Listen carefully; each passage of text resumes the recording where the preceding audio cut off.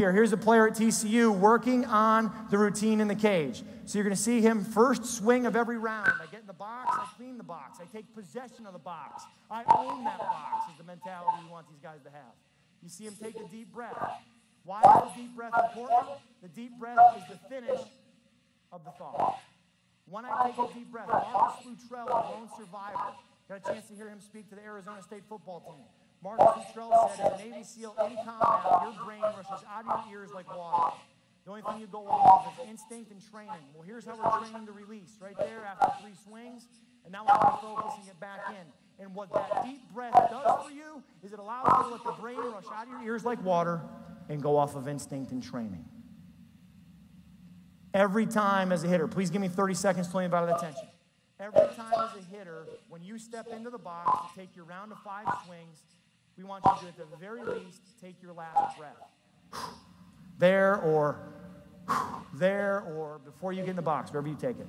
You take that last breath, and then you're here, and you're reacting and trusting your training. Notre Dame, Mick Aoki, who we heard from yesterday, here's 4 steps to batting practice that you can work on in a mental game. Okay, step number 1 is you're going to get in and work your routine for hitting.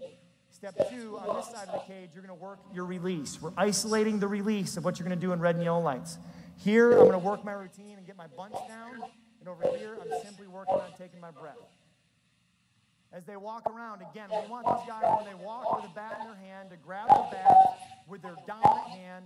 You can see him practicing a release here. We want this guy to walk up with the bat in his hand. Here, you're going to see the deep breath before he puts down his 5 bunts. This guy here, again, working a release. He's going to get his 5 swings.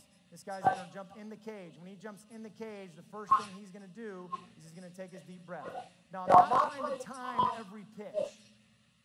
I want to get 1 to 2 quality repetitions on a release. And when I get in the cage, I'm taking my deep breath here, and then I'm getting my round of 5. Working on my whole routine there. Now, you thought you were getting a dozen, but today's a big